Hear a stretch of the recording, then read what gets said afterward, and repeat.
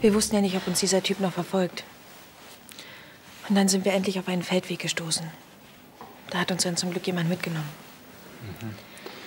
Was schätzen Sie? Wie weit lag der Ort, an dem Sie auf den Entführer geschossen haben, von diesem Feldweg entfernt? Schwer zu sagen. Ungefähr. Mir kam es ewig vor. Aber im Grunde keine Ahnung.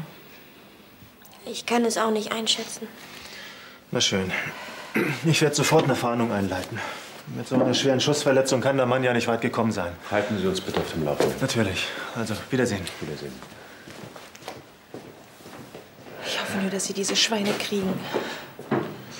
Ich gebe euch beiden jetzt erstmal ein Beruhigungsmittel und dann legt euch etwas hin.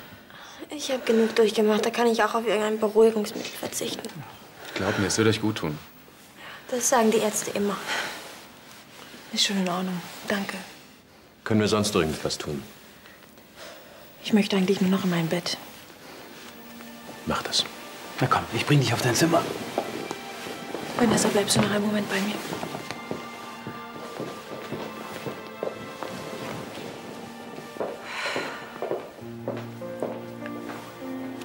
Wir haben es geschafft. Haben wir. Ohne dich hätte ich das alles nicht durchgestanden. Dir wäre aber auch viel Ärger erspart geblieben. Ich habe ein paar Mal ganz schön die Nerven verloren. Ach Quatsch. Du warst unheimlich tapfer. Ich werde nie vergessen, was wir zusammen erlebt haben.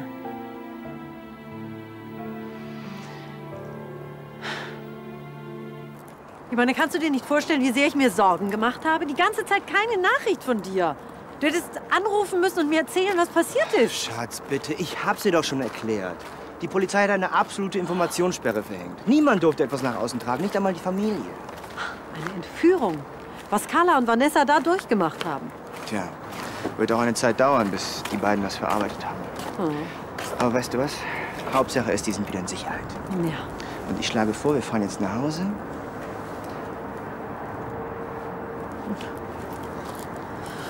Hört sich gut an.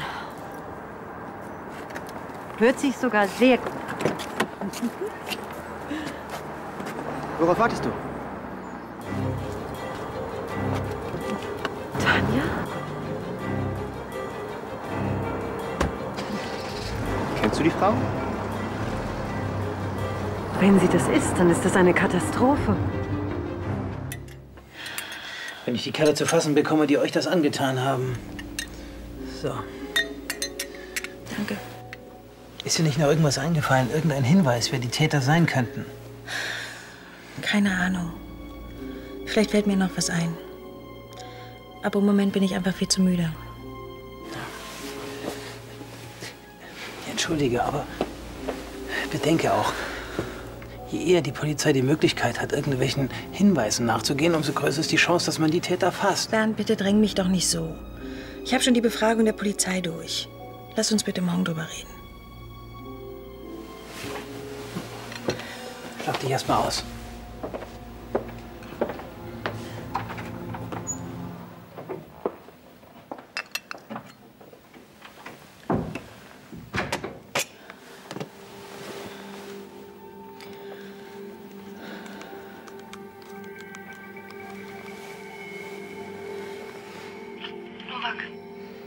Hallo, ich bin's, Carla.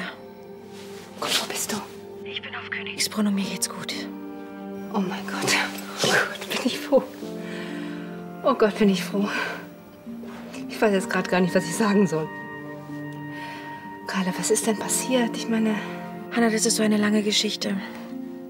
Ich erzähle sie dir, sobald wir uns sehen. Okay. Wann ist das auch in Ordnung? Uns geht's gut, Hanna, wirklich.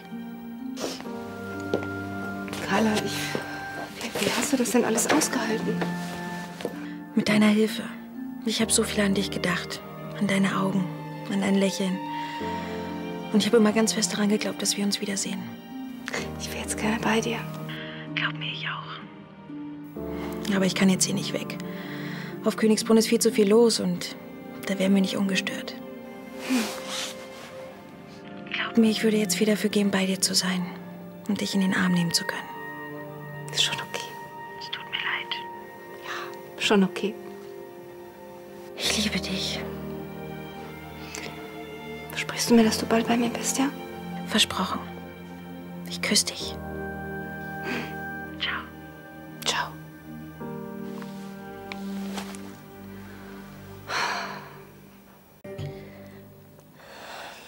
Also, erst haben wir noch gehofft, dass wir da halt wieder rauskommen. Aber als ich den einen ohne Maske gesehen habe, dann haben wir gewusst, die lassen uns nicht einfach so laufen. Die wollen uns umbringen. Ja, und dann standen Carla und ich da im Wald und mussten unser eigenes Grab schaufeln. Kannst du dir das vorstellen? Das werde ich nie vergessen. Doch. Mit der Zeit, mein Engel. Und was ist, wenn sie diese Typen nicht kriegen? Ich meine, vielleicht wollen die sich ja an uns rächen, weil sie nie an das Geld gekommen sind. Aber die haben sich doch längst ins Ausland abgesetzt. Schließlich könntest du einen von den beiden identifizieren. Es waren aber nicht nur 2. Was? Ich glaube, es gibt da noch eine weitere Person. Wie kommst du denn darauf? Ich hab gehört, wie einer der Entführer mit jemandem am Telefon gesprochen hat. Und ich glaube, das war der Auftraggeber. Nein, das glaube ich nicht. Die werden ja wohl kaum in eurem Beisein mit ihrem Auftraggeber telefonieren. Ich meine, wer würde denn solche Trottel engagieren? Ja, was weiß ich. Aber es gibt da jemanden im Hintergrund. Da bin ich mir ganz sicher. Ja, das muss ich dem Kommissar bei der nächsten Gelegenheit noch sagen.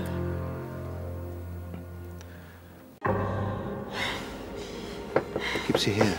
Nein, jetzt tu doch was. Nein, nein. Jetzt ist Schluss mit lustig. Kein Schritt weiter oder ich schieße. Carla, ganz ruhig. Du bist in Sicherheit. Du hast nur geträumt.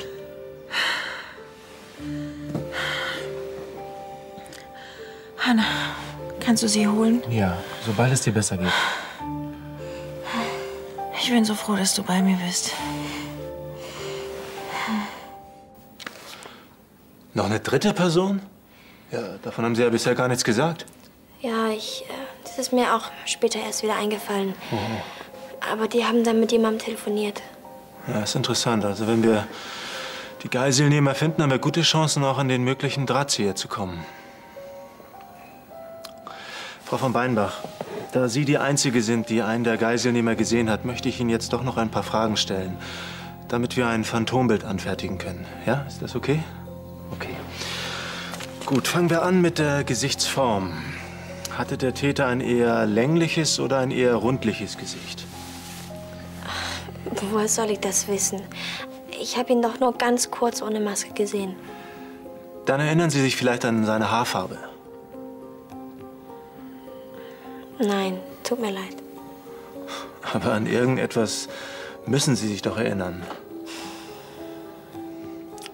Hatte der Mann einen Bart? Ja, einen Vollbart. Oder vielleicht war das auch ein Schnauzer. Ich weiß es nicht. Vielleicht hat er gar keinen Bart.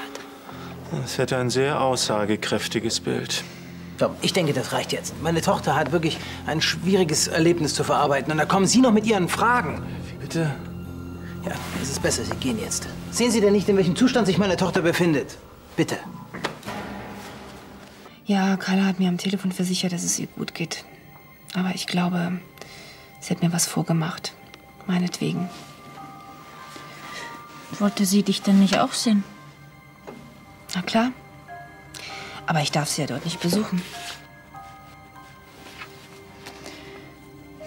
Vielleicht gibt es noch eine andere Möglichkeit, dass ihr euch sehen könnt. Ruf sie doch noch mal an. Sie wollte sich gerade hinlegen.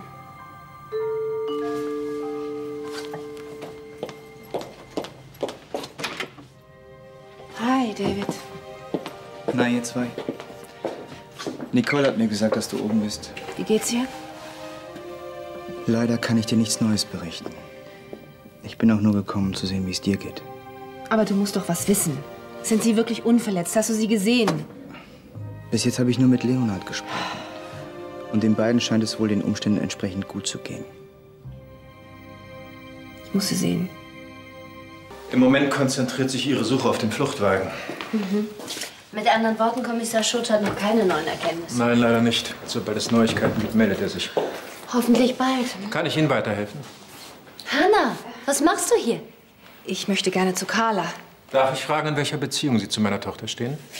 Das ist schon okay. Das ist Hanna Nowak, eine gute Freundin von Carla. Ich habe dir schon von ihr erzählt. Guten Tag, Graf Lahnstein. Ich erinnere mich. Verzeihen Sie. Freut mich, Sie kennenzulernen. David hatte mich ja gebeten, Sie in die Entführung einweihen zu dürfen. Ja, was kann ich für Sie tun? Ich würde Carla gerne diese Blumen überreichen. Oh, das tut mir leid. Meine Tochter ist leider noch nicht in der Lage, Besuch zu empfangen. Carla ist wirklich sehr erschöpft und braucht Ruhe. Ja, natürlich, das verstehe ich. Würden Sie die bitte Ihrer Tochter geben? Mit herzlichen Grüßen? Ja, das tue ich natürlich gern. Sie wird sich bestimmt sehr darüber freuen. Ja. Guten Tag. Ach, Herr Schutz. Ich schätze, meine Tochter ist momentan nicht in der Verfassung, irgendwelche Fragen zu beantworten. Ja, entschuldigen Sie, dass ich Sie so schnell wieder belästigen muss, aber wir haben einen ersten Fahndungserfolg erzielt. Echt? Kommen Sie, nehmen Sie doch Platz. Ja. Wir haben den Fluchtwagen gefunden. Einen grauen Lieferwagen. Ja, genau. Und in dem Wagen lag eine Leiche, bei der es sich aller Wahrscheinlichkeit nach um einen der Entführer handelt. Carla hat aus reiner Notwehr gehandelt. Die wollten uns umbringen. Ja, das wissen wir, keine Sorge. Außerdem ist der Mann eindeutig nicht durch den Schuss von Frau von Lahnstein gestorben. Die tödliche Verletzung stammt von einer anderen Waffe. Haben Sie denn eine Idee, wer ihn umgebracht haben könnte? Wir haben Blutspuren gefunden. Die könnten von dem zweiten Geiselnehmer stammen.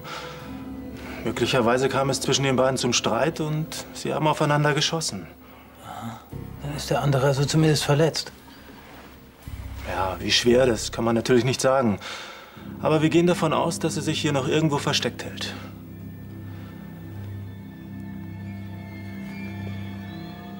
Frau von Beinbach, ich weiß, das ist vielleicht etwas schwierig, aber darf ich Ihnen ein Foto des Toten zeigen, damit Sie ihn identifizieren können? Ja, sicher.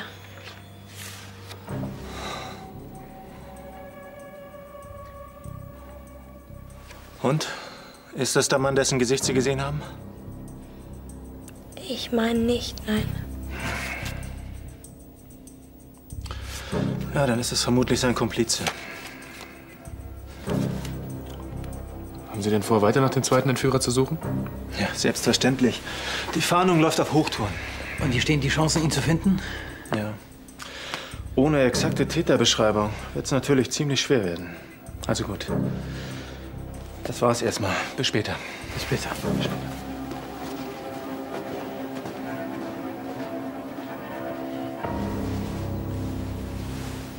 Was für ein schöner Strauß.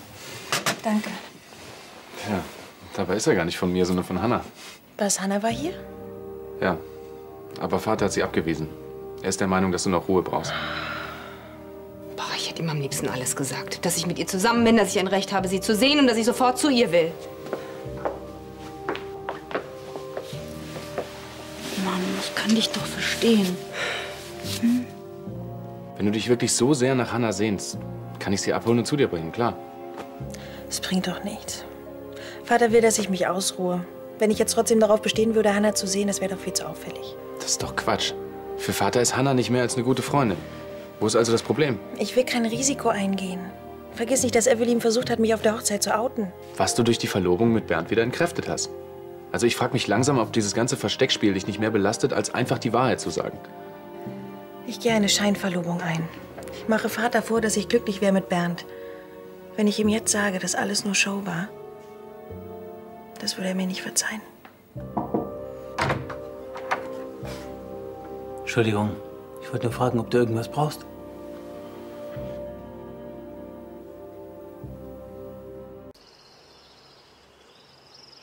Und? Ja, und ob ich mich freue. Sowas kannst auch nur du fragen. Ich find's super, dass du bleibst. Das wollte ich doch bloß hören. Nein, im Ernst. Ich habe gestern schon mit den anderen angestoßen und das würde ich am liebsten gleich mit dir nachholen. Aber nicht so früh am Morgen. Und außerdem habe ich was viel Besseres vor. Na, das fängt ja gut an. Hanna? Ja, ich will gleich zu ihr. Das geht natürlich vor.